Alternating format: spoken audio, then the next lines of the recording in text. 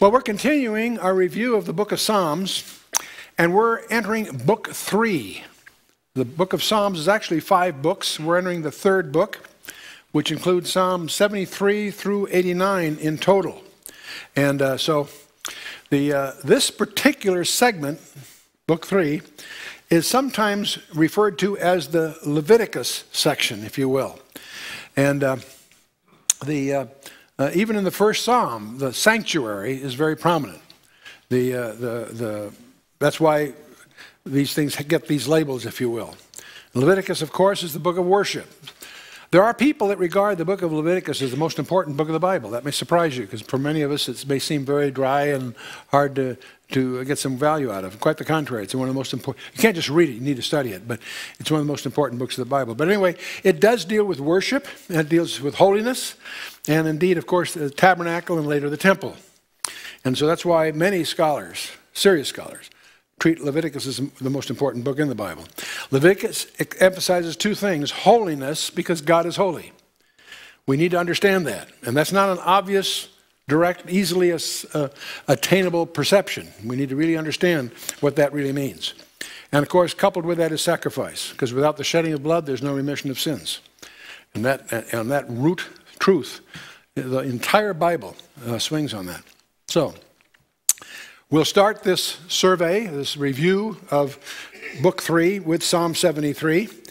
And it's a psalm of Asaph, Asaph being the choir director. And this is the first of 11, a series of 11 that he wrote. He wrote one, Psalm 50, and then this series from 73 to 83, he wrote these 11 psalms. And truly God is good to Israel, even to such as are of a clean heart. And those who come with their sacrifices are what's really implied in the Hebrew expression here. Those that have a desire to serve God and walk with Him. So, fair enough. But as for me, my feet were almost gone. My steps had well nigh slipped. And Asaph is especially going to say he's going to look around his nation and he's shocked at the corruption that he beholds. As for me, my feet were almost gone, my steps were well nigh slipped, for I was envious at the foolish when I saw the prosperity of the wicked. Here is this theme that continues to emerge throughout the Bible, all through the Bible. And this frustration that we experience as we see that the wicked prosper and the faithful seem to be injured. I was envious at the foolish when I saw the prosperity of the wicked, he says, and for there are no bands in their death, but their strength is firm. See, all of us engage these things. Many people get worried about their doubt. You know, doubt and disbelief are 2 different things. Doubt comes from a struggling mind. Unbelief from a stubborn will that refuses surrender. Those 2 ideas lurk behind this. There's nothing wrong with honest doubt, but unbelief comes from is an act of will, actually. But moving on in verse 5, they are not in trouble as other men, speaking of the wicked, neither are they plagued like other men. Therefore pride compassed them about as a chain. I love that phrase. How descriptive. Therefore pride compasseth them about as a chain. It's a shock to really appreciate how our pride puts us into bondage. That's what leads to envy and so forth. Therefore pride compasseth them about as a chain, violence covereth them as a garment. Their eyes stand out with fatness, they have more than heart could wish. They are corrupt and speak wickedly concerning oppression. They speak loftily. Anybody know anybody like that? They set their mouth against the heavens, and their tongue walketh through the earth. You know, it's interesting. You think of the news media, television, they all spread their arrogance and their ungodliness. And we should be very sensitive to that. Therefore his people return hither, and waters of a full cup are wrung out to them, and they say, how doth God know? And is there knowledge in the Most High? Behold, these are the ungodly who prosper in the world. They increase in riches. That's a reality that we see today. That indeed the ungodly seem to prosper. They seem to be the ones that are unencumbered. And obviously they're accompanied with skepticism and worse. Verily, I've cleansed my heart in vain, the psalmist says, and washed my hands in innocency. What he's really saying, in effect, is I have attempted to live for God, but it looks like it doesn't pay. That's really what he's saying. We need to applaud his candor.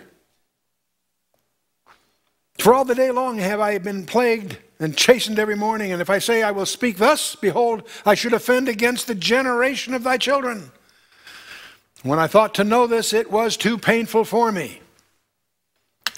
Until he did what? Until I went into the sanctuary of God. Then I understood their end. That's the difference. See, it's easy. There's going to be a number of these psalms in which Asaph is pretty much, he starts that way, and things look really dark, and it's very valid, very descriptive of our day-to-day even, and yet it all changes depending where you're focused.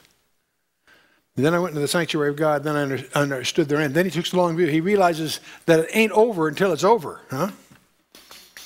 Surely thou didst set them in slippery places. Indeed. Thou cast them down into destruction. How are they brought into desolation? As in a moment they are utterly consumed with terrors. As a dream when one awaketh, so, O Lord, when thou awakest, thou shalt despise their image. He's speaking metaphorically here as if God is asleep, and when he wakes up, he'll take care of all of that. That's idiomatically sort of the picture he's painting here. Thus my heart was grieved when I was pricked in my rein. So foolish was I and ignorant. I was as a beast before thee. Nevertheless, I am continually with thee. Thou hast holden me by my right hand. See, it's just, God, in effect, is doing with Asaph what he does to all of us. He asks, every day he asks us the question, do you trust me? That's really what he's saying. Do you trust me? And he takes us by the hand. Thou shalt guide me with thy counsel, and afterward receive me to glory. Whom have I in heaven but thee? And there is none upon the earth that I desire beside thee. My flesh and my heart faileth, but God is the strength of my heart and my portion forever. And I'm reminded of Philippians 1:6. Being confident of this very thing, that he which hath begun a good work in me will perform it until the day of Jesus Christ. If God has his hand on you, he finishes what he starts. Praise God for that. And so Asaph takes refuge in that. For lo, they that are far from thee shall perish. Thou hast destroyed all them that go a-whoring from thee. But it's good for me to draw near to God. I have put my trust in the Lord God, that I may declare all thy works. Question. Where are you? Are you close to him or at a distance? Only you can answer that. That's the issue. Well, that's Asaph's excursion there in Psalm 73. Let's go to Psalm 74. We're going to talk now about the temple being defiled. The theme here is a cry for deliverance when the temple is defiled by an enemy. And some scholars seem to feel that Psalm 74 echoes the Babylonian destruction back in the 6th century BC, 587, 586 BC. And Jeremiah speaks a lot about this in Lamentations and so forth. And the psalm, in some respects, is parallel to some of that. Again, it's Asaph, a psalm of Asaph. And so it's Asaph was a Levite, a musician. And this may not be the original Asaph of David, something I should alert you to. There may be a namesake in subsequent generations, but scholars aren't sure. So, oh God, why hast thou cast us off forever? See, again, he feels distant. Again, he feels abandoned here. Oh God, why hast thou cast us off forever? Why doth thine anger smoke against the sheep of thy pasture? Remember thy congregation which thou hast purchased of old, the rod of thine inheritance which thou hast redeemed, this Mount Zion wherein thou hast dwelt. They're conscious of their being in the center of God's interest, and yet at the same time they feel abandoned. It's a real paradox. Lift up thy feet unto the perpetual desolations, even all that the enemy hath done wickedly in the sanctuary. Thine enemies roar in the midst of thy congregations. They set up their ensigns for signs.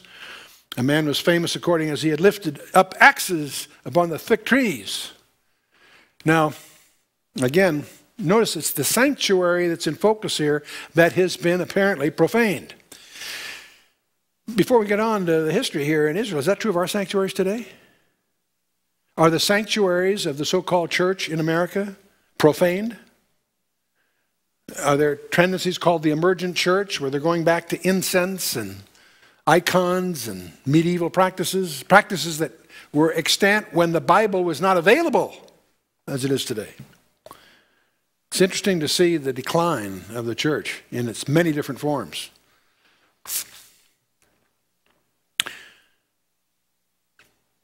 Our friends in Europe indicate that our Koine Institute, our internet fellowship that's growing so much, is a bigger thing in Europe than here because they don't have an alternative. If we think our churches are dead, take a look at the churches in Europe.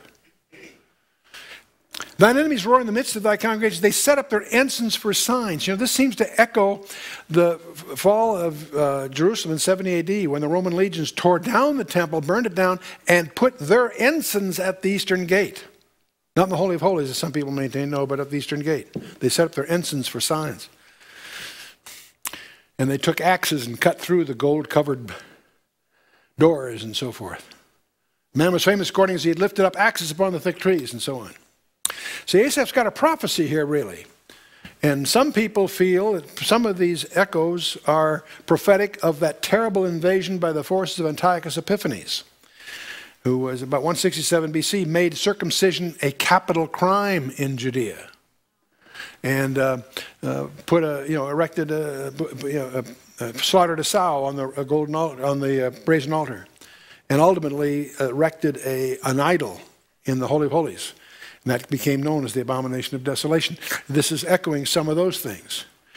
Antiochus was a Syrian, actually a segment of the former Greek Empire. And he was a descendant of one of the four generals that divided up Alexander the Great's empire after his death. And in 167, he plundered Jerusalem and profaned the temple. And that event is very pivotal. It's described in Daniel 8 and 9 and elsewhere, but also Jesus himself makes reference to it as going to happen again at the end time. That's why we study it so carefully to understand it, because Jesus makes reference to it as an event that's also going to repeat itself here in the future, in effect. But he also talks, it also seems to fit the destruction of the temple in 70 AD, when Titus, the Roman general, leveled the temple to the ground, not leaving one stone upon another. And some people also feel it's also prophetic, the psalm is also prophetic of these events that will repeat themselves in a sense in the Great Tribulation, at the end of the during the Great Tribulation, in this so-called 70th week of Daniel. See, so the more you know about history, and the more you know about your Bible, the more meaning these psalms will have for you. Some of these psalms may not be that gripping to many of us, and part of that may be because we don't know our Bible that well. They don't fit in that clearly, or part of it may be that we just don't know the history. But also, another reason some of them may not be that important is because we haven't experienced some of the things that the psalm is dealing with. And but moving on, Psalm 74, verse 6. But now they break down the carved work thereof at once with axes and hammers. They have cast fire into thy sanctuary. They have defiled by casting down the dwelling place of thy name to the ground. They said in their hearts, let us destroy them together. They have burned up all the synagogues of God in the land. This is very descriptive of the temple being burned down as it was in 70 AD. But wait a minute, this was written 300, 400, 500 years earlier, before that happened. Interesting. We see not our signs. There is no more any prophet, neither is there among us any that knoweth how long. O God, how long shall the adversary reproach? Shall the enemy blaspheme thy name forever? Why withdrawest thou thy hand, even thy right hand? Pluck it out of thy bosom.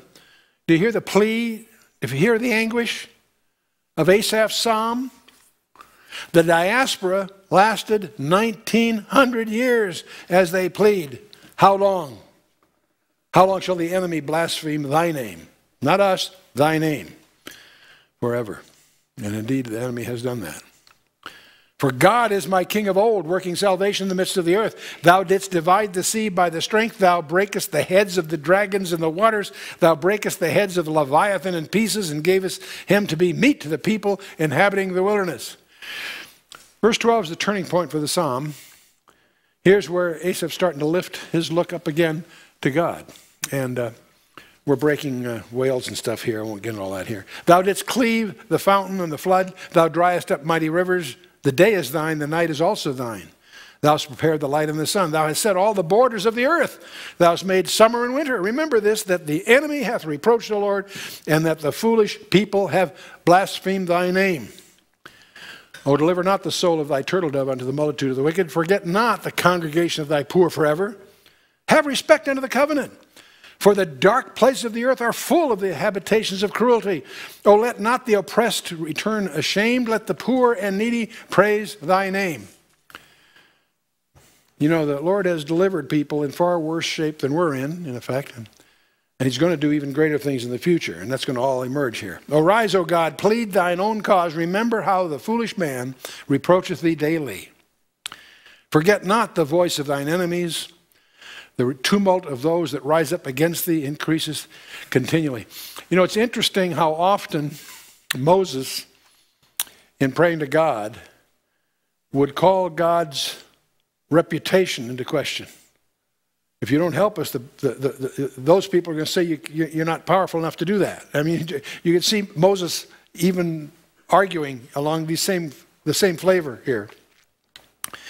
Okay, let's go to Psalm 75. Now, that was a plea for help. These are Assyria. You know, one thing, I wouldn't make the case for all the Psalms, but we do sense that there are clusters of them that have a sequential relationship. And now we're going to go from that prayer, if you will, to a thanksgiving for being delivered. Interesting enough. And so 74 was a prayer, and this one is a song of deliverance. And so it's, in effect, a psalm of faith.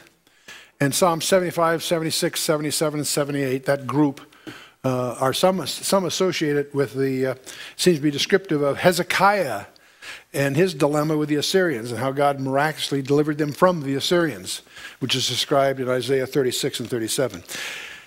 To the chief musician, Altashith, a psalm or song of Asaph, and I won't try to unravel the Altashith really just means destroy not.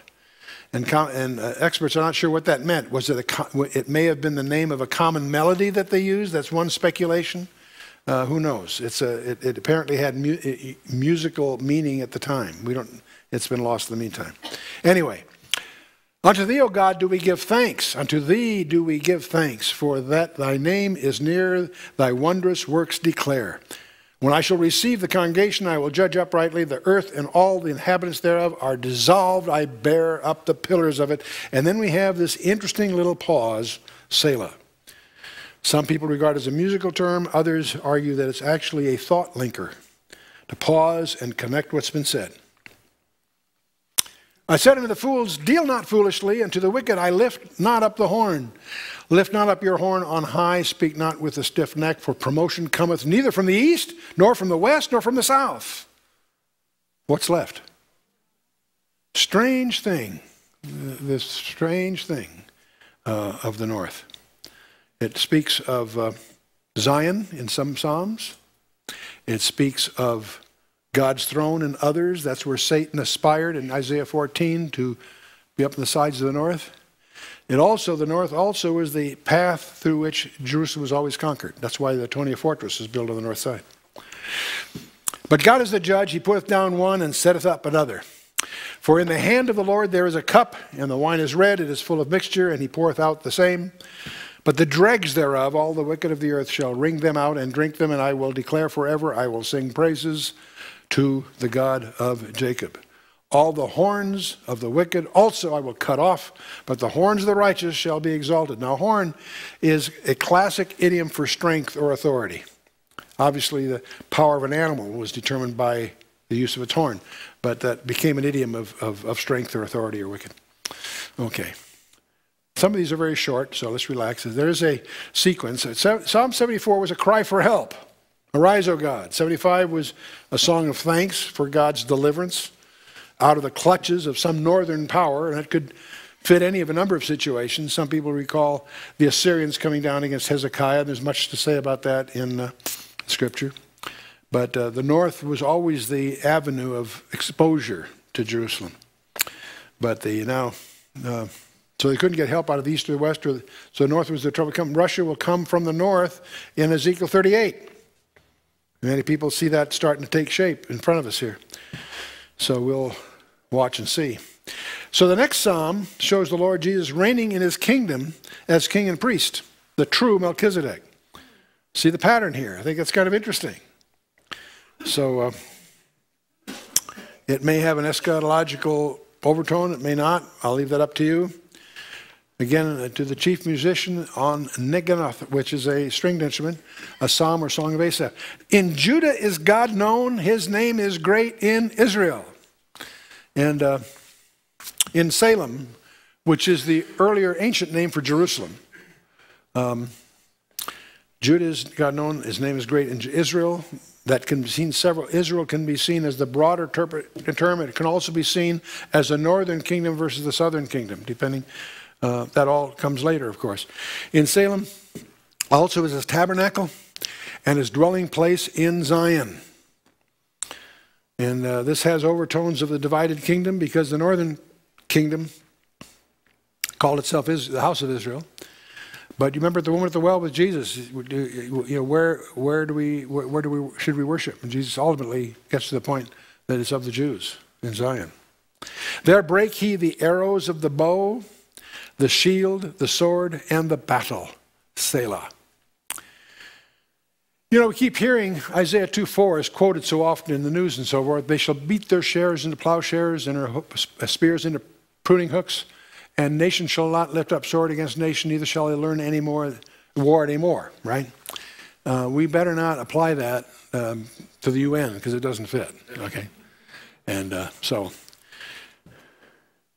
no, it isn't going to, not until the Prince of Peace comes. And the issue of a bow is going to come up again. There is a term I was fascinated to discover in the Psalms called the deceitful bow. That term also occurs in Hosea. And it intrigues me because in Revelation 6, verse 2, the white horseman carries a bow. And if you apply the principle of what they call expositional constancy, that bow is deceitful. Interesting. Our leader carries a sword, not a bow. Big difference. Thou art more glorious and excellent than the mountains of prey. The stout-hearted are spoiled. They have slept their sleep, and none of the men of might have found their hands. At thy rebuke, O God of Jacob, both the chariot and horse are cast into dead sleep. And the mountains of prey, that refers, of course, to Jerusalem. Jerusalem is probably been the most preyed upon city of ancient times. It has been preyed upon 27 times. Has Jerusalem been invaded or taken over or whatever? And of course, verse 5 here, speaking of men of being slept and so forth, the whole world lies asleep in whose arms? The wicked one. 1 John 5:19, for those of you who want a reference on that. And thou, even thou, art to be feared, and who may stand in thy sight when once thou art angry? That's a good question. When God gets angry, watch out, huh? Thou didst cause judgment to be heard from heaven. The earth feared and was still. The God rose to judgment and to save all the meek of the earth. Selah. There's that pause again. And I'm reminded by this of Revelation 6:17, where John says, for the great day of his wrath, the wrath of the Lamb, has come. And who shall be able to stand? It's the same thought here. A.W. Tozer made a great remark in this flavor. He said, no one can know the true grace of God who hasn't first known the fear of God. I want to think about that. You know, we tend to be so comfortable in the grace of God and His mercy and the benefits He showers upon us. We do need to understand and apprehend the fear of God. That really comes first. Surely the wrath of man shall praise thee, the remainder of the wrath shalt thou restrain. Vow and pay unto the Lord your God. Let all that be round about him bring presents unto him that ought to be feared. You know, today, man is being restrained. Doesn't seem like it at times, does it? But we know the restrainer is still operative. The restrainer, the Holy Spirit. Nothing else can restrain the world today, but the day will come when he's going to be removed. During the Great Tribulation, the restrainer is removed. And boy, then man will go to the limit. Man will go to the limit. God is going to end up making the wrath of man praise him before it's all over. Wow is right. That says it all. You betcha. He shall cut off the spirit of princes. He is terrible. Awesome might be a better term. To the kings of the earth. And that's that one. Let's go to Psalm 77. To the chief musician, Jeduthun, who also is known as Ethan earlier, by the way. There's three key guys, but you often see four names. Ethan and Jeduthun are the same two guys. Anyway. I cried unto God with my voice, even unto God with my voice, and he gave ear to me. That's probably him finding a way to say that God is real and he's listening. We need to understand that. Simple idea. God is real and he is listening. And you need to prove it to yourself by trying that. In the day of my trouble, I sought the Lord. My sore ran in the night and ceased not. My soul refused to be comforted. I remembered God and was troubled. I complained and my spirit was overwhelmed. Selah. Absorb that. Thou holdest mine eyes waking. I am so troubled that I cannot speak. I have considered the days of old, the years of ancient times. I call to remembrance my song in the night.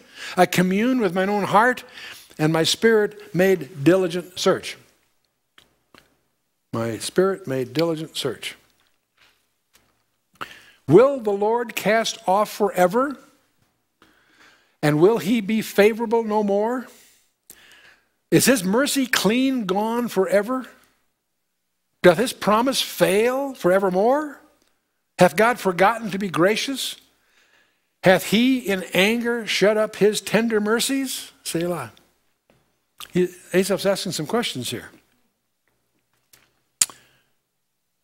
My wife wrote a book called Faith in the Night Seasons. It deals with that time in your Christian experience where it seems that God has turned his receiver off. He ain't hearing you. You feel isolated. Very dark time. And yet that's God's way of bringing you into real intimacy, interestingly enough. Now Asaph here has actually asked 6 questions. Has he rejected us? What's the answer? Of course not. He's faithful to his word. Lamentations 3 by Jeremiah hammers that home. Will he ever again show favor to Israel? That's the plea of the apparently abandoned. Of course, the answer is yes, he will show favor to Israel. Psalm 30 dealt with that. Isaiah 60 deals with that. There's other passages. Has his unfailing love vanished forever? It seems that way sometimes. But no, Jeremiah, there's many verses you can assemble to answer each one of these. I threw a few out there, Jeremiah 31:3. Have his promises failed? Never, not at all. 1 Kings 8:56 and others are rebuttals to that. Has he forgotten to be gracious? Has God forgotten to be gracious? Of course not. Isaiah 49, God answers that. Is he so angry that he has shut up his compassions? Not at all. It may seem that way at times, and Asaph is being candid. We applaud his candor. At the same time, there's some myopia involved here.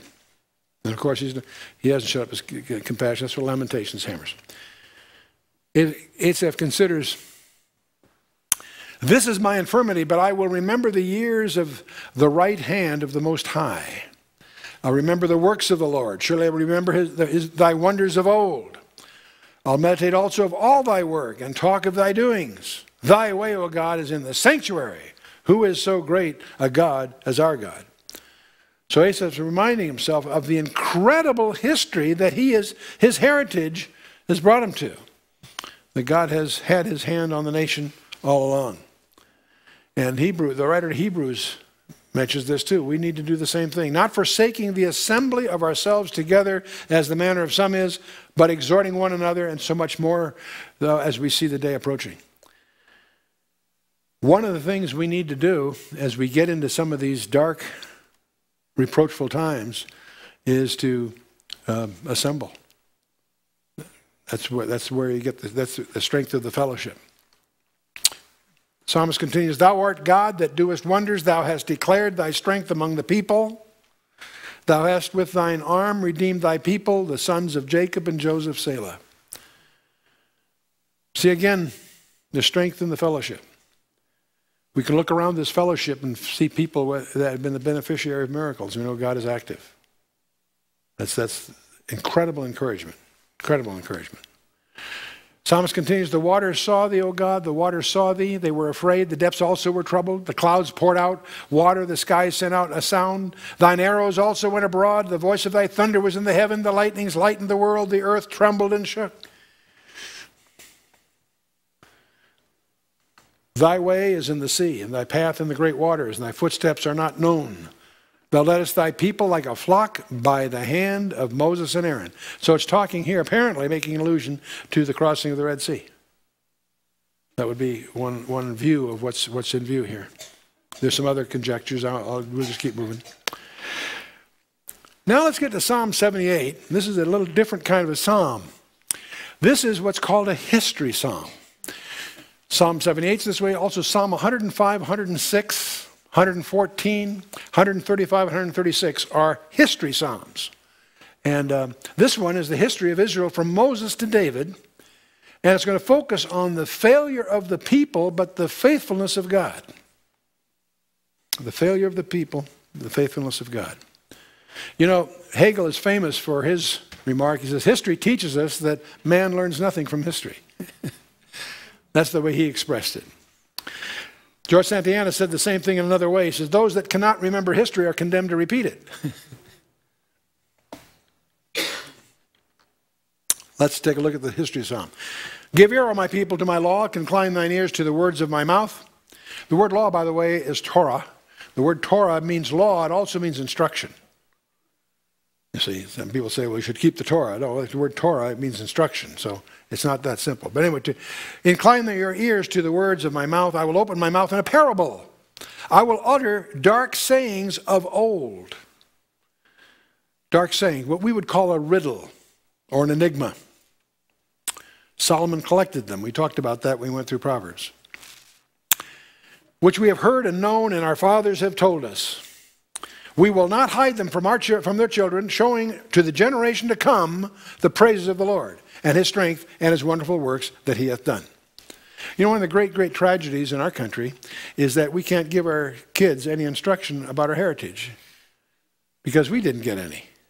Teachers can't teach us in school because they don't know it. It's amazing how we've lost, over several generations now, any grasp, except in military families perhaps, of the incredible heritage of this country. It's evaporating. But what God has intended is for fathers and sons, children to be taught by their parents all the way through. The wonderful works that God has done. For he established a testimony in Jacob. He appointed a law in Israel, which he commanded our fathers that they should make them known to their children. That's the pattern. Interesting. The only biblical form of schooling is homeschooling. I just thought I'd throw that out for you to think about. That the generation to come might know them, even the children which should be born, who should arise and declare them to their children, that they might set their hope in God and not forget the works of God, but keep his commandments, and might not be as their fathers, a stubborn and rebellious generation, a generation that set not their heart aright, and whose spirit was not steadfast with thy God. So we're going to talk about apostates all through here. The first group, first verses 9 through 11, will deal with the northern kingdom that was established in rebellion. When Rehoboam took over and raised the taxes, Jeroboam took the northern off, they rebelled, and they set up not only a separate entity, but a separate religion. Ephraim was the dominant area, and that tribe becomes idiomatic for the whole group. Ephraim was adopted and elevated to firstborn, you remember, by Jacob, when Joseph brought his 2 kids from Egypt, Manasseh and Ephraim, but Jacob, by the Holy Spirit, elevated Ephraim to the role of the firstborn. Joshua, Moses' successor, came from that tribe.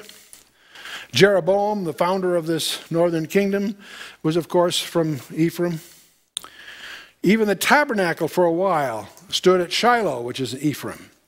And it later will go to Nob, which is technically in Benjamin, and later to Gibeon before finally going to Jerusalem. But for a while there, Ephraim was a major center, if you will. So it talks about this here for a few verses. The children of Ephraim, being armed and carrying bows, turned back in the day of battle. And they kept not the covenant of God, and they refused to walk in his law. They forgot his works and his wonders that he showed them. So then we get to the next. We're now going to talk. The psalmist is going to shift. He's going actually backwards in time. He's going to talk about the Exodus generation. That's the generation that died in the wilderness. Several million people. Those that were 20 and younger survived, but the rest passed off because they blew it. The lessons in the wilderness. Remember, they obviously they'd forgotten the futility of the Egyptian gods that were demonstrated by the plagues in Egypt that got them out of Egypt. They forgot about all that. Remember the water miracles? Striking the rock when they needed water twice.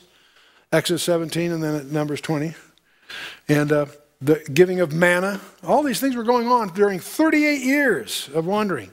Supernatural food being provided. They were not happy with that. They wanted fowl, right? So God gave them quail. You know, one of God's greatest judgments is to give us what we want. That happened with them with quail. It often happens when there's an affair outside of marriage. They get judged by getting what they think they want and discovering that that's a judgment. Marvelous things did he in the sight of their fathers in the land of Egypt, in the field of Zom. He divided the sea, he caused them to pass through, he made the waters to stand as a heap. Instead of just reminding them of these miracles that they all forget. In the daytime also he led them with a cloud, on all the night with a light of fire. He clave the rocks in the wilderness, in fact twice, and gave them to drink as out of the great depths. And you know, at Jabal al-Lawz, they found the rock that's been split and the incredible erosion that seems to have occurred there. Absolutely fascinating to get into that. He brought streams out of the rock and caused the waters to run down like rivers. And they sinned yet more against him by provoking the Most High in the wilderness. And they tempted God by their heart, asking meat for their lust. Manna wasn't enough. They wanted meat. Yea, they spake against God. They said, can God furnish a table in the wilderness? Well, he did, all right. Well, he smote the rock that the waters gushed out, the streams overflowed. Can he give us bread also? Can he provide flesh for his people? Therefore the Lord heard this and was wroth. So a fire was kindled against Jacob, and anger came up against Israel, because they believed not in God and trusted not in his salvation. You remember that. It was one failure after another, then judgment and so on, all the way through. The book of Numbers, of course, is the profile of that. Though he had commanded the clouds from above, he opened the doors of heaven, and it rained down manna upon them to eat, and had given them of corn of heaven. Man did eat angels' food. He sent them meat to the full. He caused an east wind to blow in the heavens, and by his power he brought in the south wind.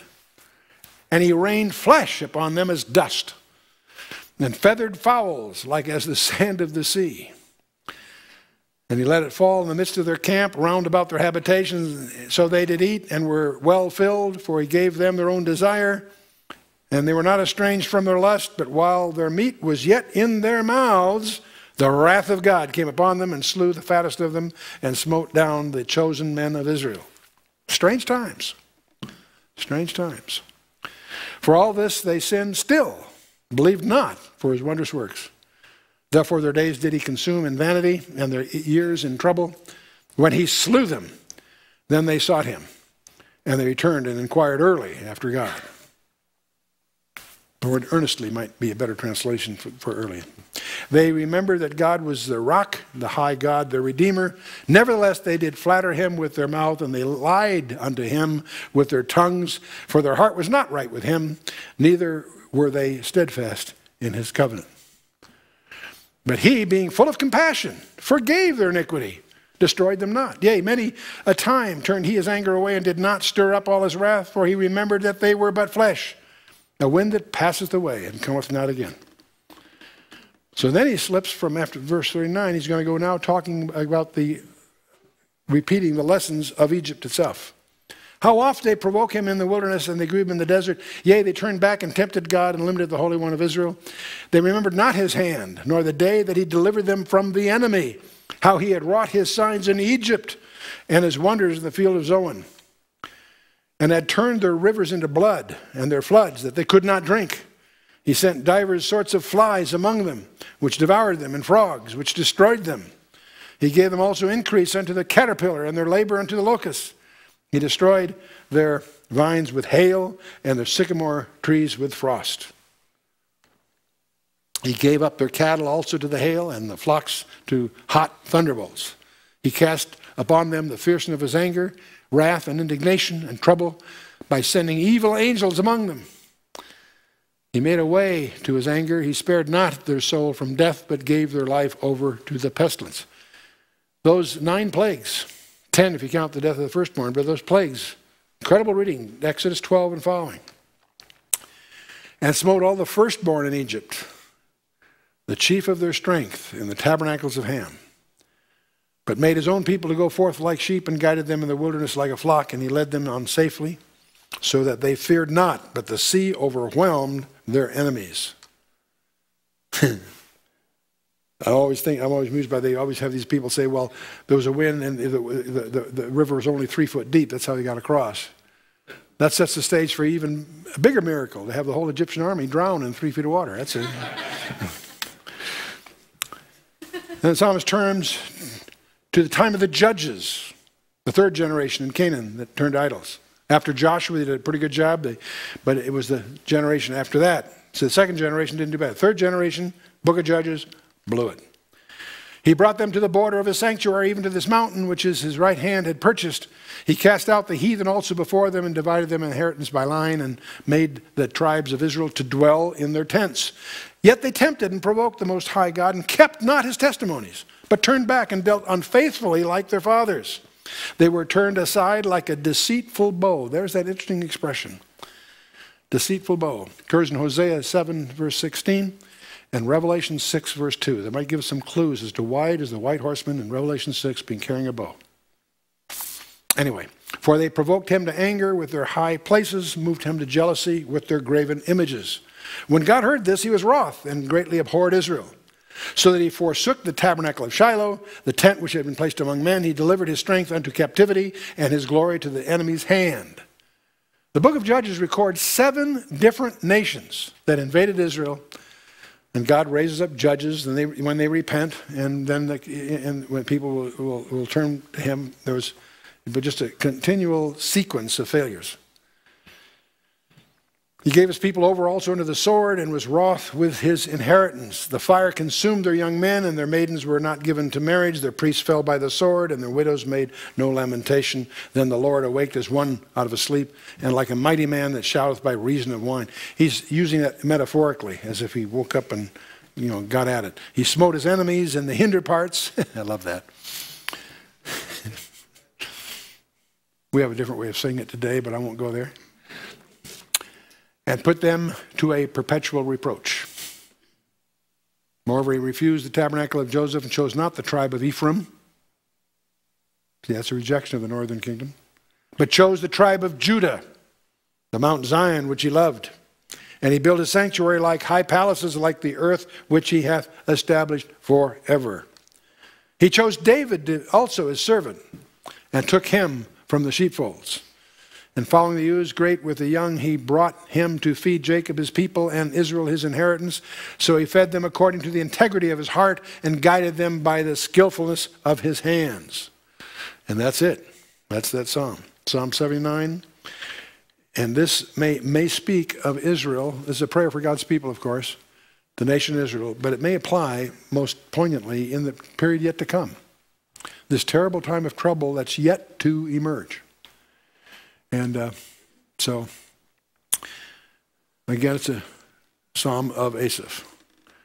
Now, this can be include allusions to the siege of Nebuchadnezzar and the Babylonian captivity in the 6th century BC, very possibly. It also can include allusions to the Maccabean period, which occurred after the desecration by Antiochus Epiphanes. But the ultimate prophecy application here would be, the ultimate fulfillment would be in the Great Tribulation. Okay. Now you need to understand how Jerusalem stood in those early days. The false prophets were saying that God would never allow destruction and captivity. And two guys, Jeremiah and Ezekiel, said the contrary. Said, you're listening to the false prophets, God is going to judge. And so, obviously, the prophecy that the city would never be taken was false, and the inhabitants were carried away to captivity, just as Ezekiel and Jeremiah had predicted. Jeremiah was thrown in a dungeon as a traitor because of his predictions. They said the temple would never be destroyed. It was destroyed, just as they destroyed it. And the temple, their sanctuary, was the center of all things for them. So let's jump in. Psalm of Asaph, Psalm 79. O God, the heathen are come into thine inheritance, the holy temple, and have they defiled? They have laid Jerusalem on heaps. The dead bodies of thy servants have they given to meat unto the fowls of the heaven, and the flesh of thy saints unto the beasts of the earth. See, this is their painful dilemma. Understand how they must have felt. This horrible carnage that they thought they were immune to. Why was God permitting this to happen to them? See, the false prophets have been constantly telling them that this could not happen to God's people. Wrong. The prophet of Jeremiah had been faithfully giving God's warning, so much so that he was, as I say, being put into a dungeon. He was discredited and labeled as a traitor.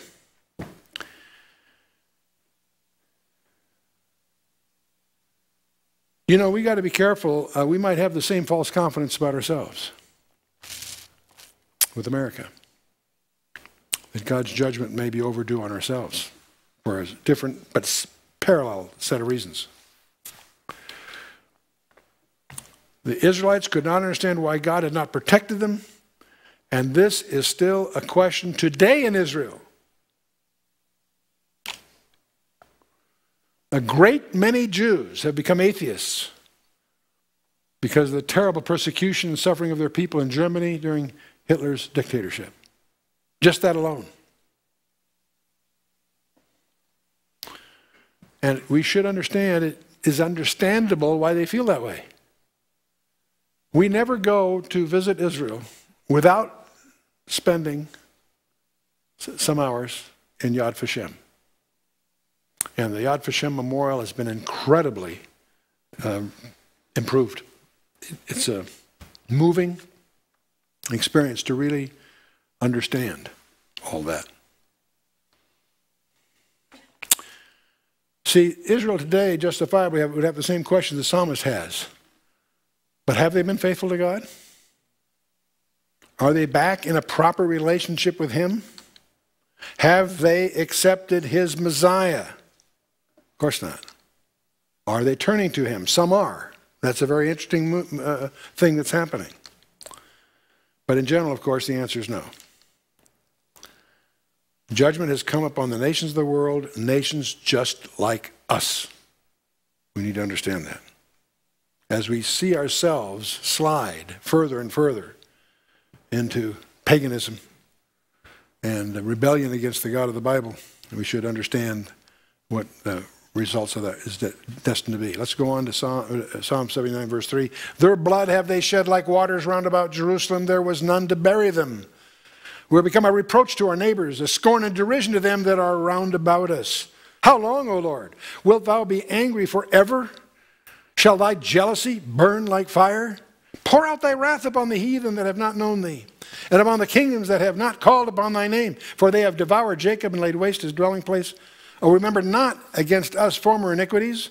Let thy tender mercy speedily prevent us, for we are brought very low. And see, wherever the Christ is rejected, there's judgment.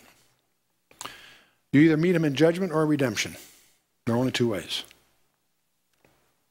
Now let's listen to the cry here. Help us, O God of our salvation, for the glory of thy name, and deliver us and purge away our sins for thy name's sake. Wherefore should the heathen say, where is their God? Let him be known among the heathen in our sight by the revenging of the blood of thy servants which is shed. And Israel had been making the boast that God would, was going to deliver them. And he had not delivered them. And so the heathen obviously were making fun of them. That's causing the enemies of God to blaspheme.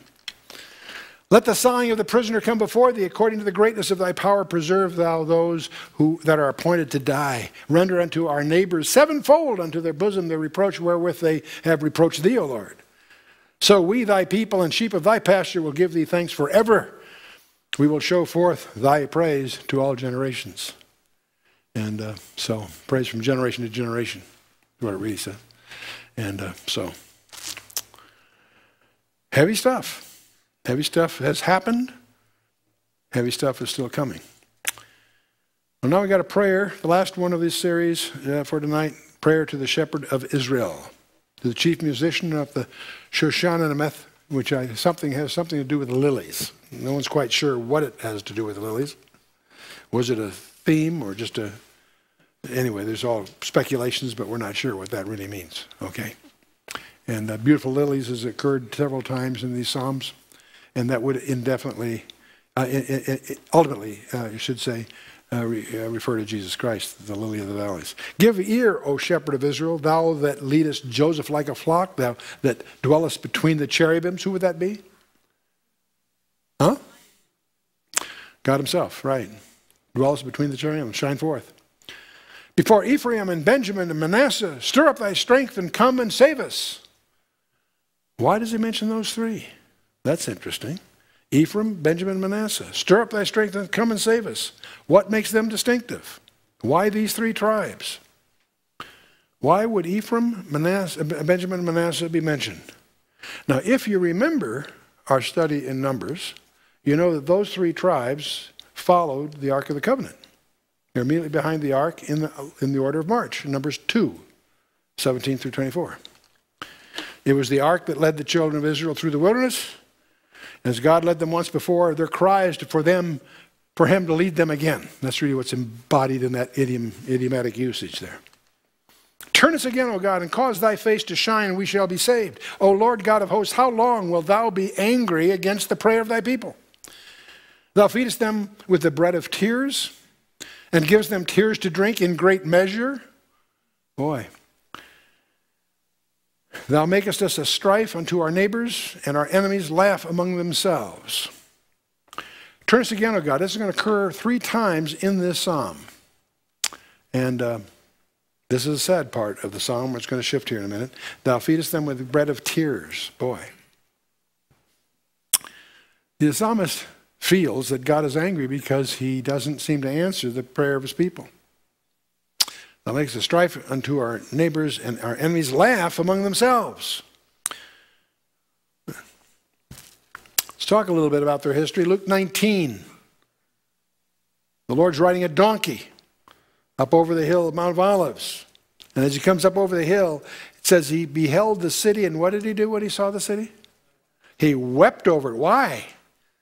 He said, if thou hadst known, even thou at least in this thy day, the things which belong unto thy peace, but now they're hidden from thine eyes. He pronounces judicial judgment on the nation at that point. Not forever. Paul tells us how long in Romans 11:25. For the day shall come upon thee that thine enemies shall cast a trench about thee, and compass thee round, and keep thee in on every side, and shall lay thee even with the ground, and thy children within thee, and they shall not leave in thee one stone upon another. And 38 years later, after he said that, that's exactly what happened. Over 1 million, some say 1.5 million, men, women, and children were slaughtered in those 9 months by the siege of Titus that brought down the big milestone in Jewish history called the fall of Jerusalem in 70 AD. Why was Jerusalem destroyed? Lots of different, let's see what Jesus said. Why did this all happen? Thou shalt lay thee even with the ground, and thy children within thee, and they shall not leave in thee one stone upon another, because thou knewest not the time of thy visitation. He held them accountable to know what Gabriel had told Daniel some 5 centuries earlier. This was the very day that was appointed, and the very day that they rejected him. That's what's going on. Because thou knewest not the time of thy visitation. That's Luke 19. A few days later that same week, he says to the women, Jesus turning to them said, Daughters of Jerusalem, weep not for me, weep for yourselves and for your children. For behold, the days are coming in which they shall say, Blessed are the barren, and the wombs that never bare, and the paps which never gave suck. Then shall they begin to say to the mountains, Fall on us, and to the hills, cover us. That's what's coming. And he's not talking about Nazi Germany, he's talking about Jerusalem, and it's yet to come. The first Holocaust took 1 Jew and 3 on the planet Earth. According to Zechariah 13, verse 8 and 9, the next one will take 2 out of 3. And it's coming. You can see it starting.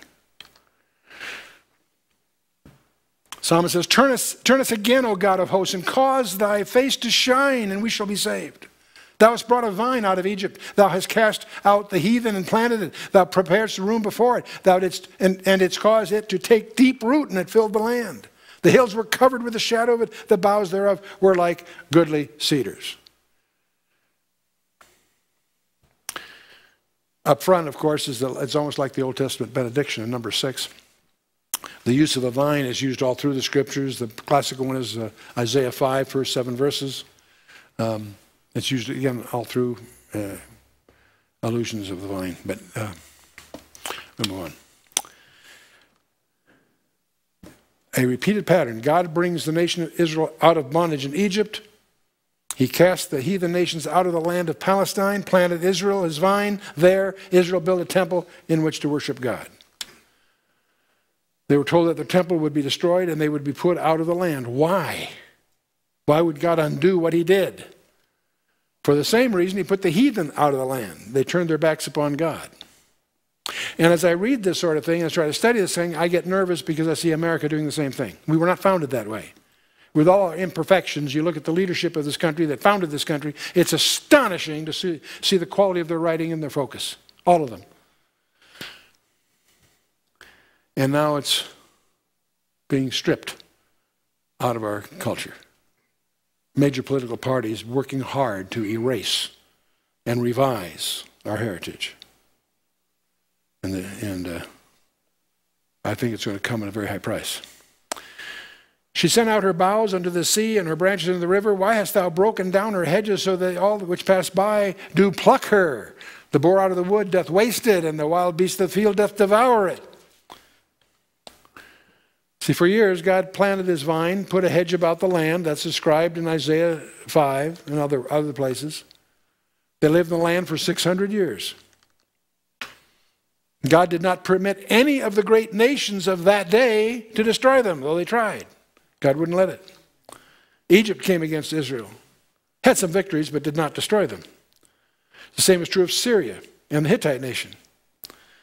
But the day came when God removed the hedge and let the enemies of Israel come in. Why did he do that? Because they rejected their shepherd. The painful truth, we don't like to press it, but it's reality. Return, we beseech thee, O God of hosts, look down from heaven and behold and visit this vine. The vineyard which thy right hand hath planted and the branch which thou hast madest strong for thyself, it is burned with fire, it is cut down. They perish at the rebuke of thy countenance. Let thy hand be upon the man of who? Thy right hand. Ooh, that's an interesting phrase. Upon the Son of Man, whom thou madest strong for thyself. Oh, there's a messianic reference if I ever saw one. Who is at God's right hand? Israel's Messiah. David wrote in Psalm 110, the Lord said unto my Lord, sit thou at my right hand until I make thine enemies thy footstool. That's Old Testament text. Jesus quotes it to the Pharisees and sends them into confusion in Matthew 22. He applied this to himself before the lawyers there when they challenged his messianic claim. In Genesis chapter 35, we have a son born. Rachel gave birth to her second son along the roadside that leads to Bethlehem. You can still see her, the grave there. Benjamin was the baby, but she didn't call him that. She called him Ben-Oni. Son of my suffering was her title. But Jacob looked upon him and said, no, we won't call him Ben-Oni. We'll call him Benjamin because he's the son of my right hand. He's both. He's the son of my suffering. He's the suffering servant, as per the cross, etc. But he's also exalted and glorified as the son of God's right hand. So Benjamin that's the real heritage there. He's a picture or a type, as we would call it, of our Lord Jesus, who came to the earth first as a son of suffering, but today he's at God's right hand. Straightforward enough, right? Again, Psalm 110, sit thou at my right hand until I make thine enemies footstool. Psalm 110, verse 1, one of the most quoted psalms in the New Testament. And he's going to return from that position to the earth. Right now he's on his Father's throne. He's going to be on his own. Hosea 5:15. I will return to my place until they acknowledge their offense. In their affliction they will seek me earnestly. Psalmist continues, so we will not go back from thee. Quicken us that we will call upon thy name. Turn us again, O God of hosts. Cause thy face to shine, and we shall be saved. That's the third time we have this restorative benediction. Okay, that's our first pass through this here. And we're going to take that's half of book 3. In the next session, I want you to meditate on the remainder of book 3, Psalms 81 to 89. And that's 9 of them, but many of them are quite short. And I encourage you to embrace that, and we will have dealt with the entire book 3 for the next time.